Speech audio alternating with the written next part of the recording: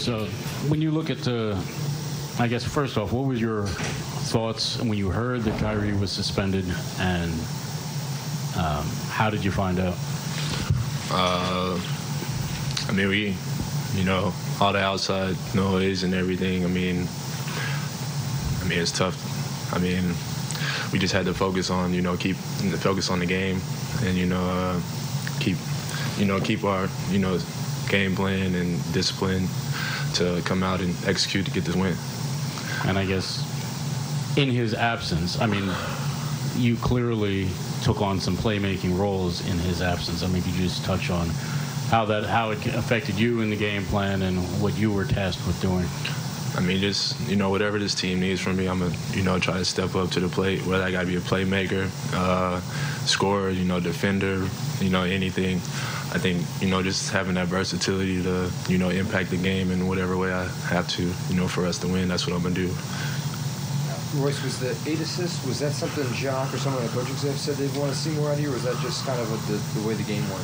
I mean, I think that's just kind of how the game went. I mean, I think we had, 30-some assists overall. I think everybody knew, the ball had to move. The focus was going to be on Kevin. So, I mean, everybody else stepped up.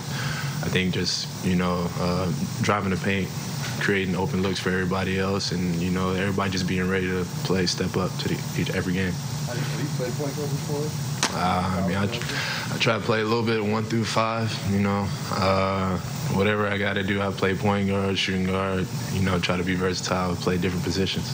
And then what was your view, I think you were at the end of the bench when Kevin had that first quarter transfer? I mean, that was tough. I think you've seen everybody's reaction. I mean, he was a great player, and then, that's just how everybody's supporting, teammates. I mean, a highlight play like that, we go back after the game and talk about it in the moment. You celebrate and then keep moving. I think seems like almost every game we're in here talking about defense after the game and where you guys' failings have been on that end of the floor. Today, on a lot of occasions, you went small, were outsized, and yet this might have been your best defensive performance of the year. I mean, how do you explain that?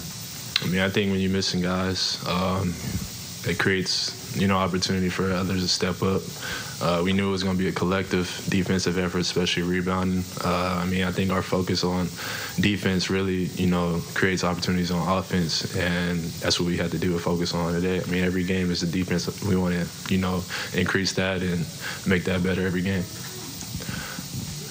I know, obviously, you're not going to have Kyrie for a while.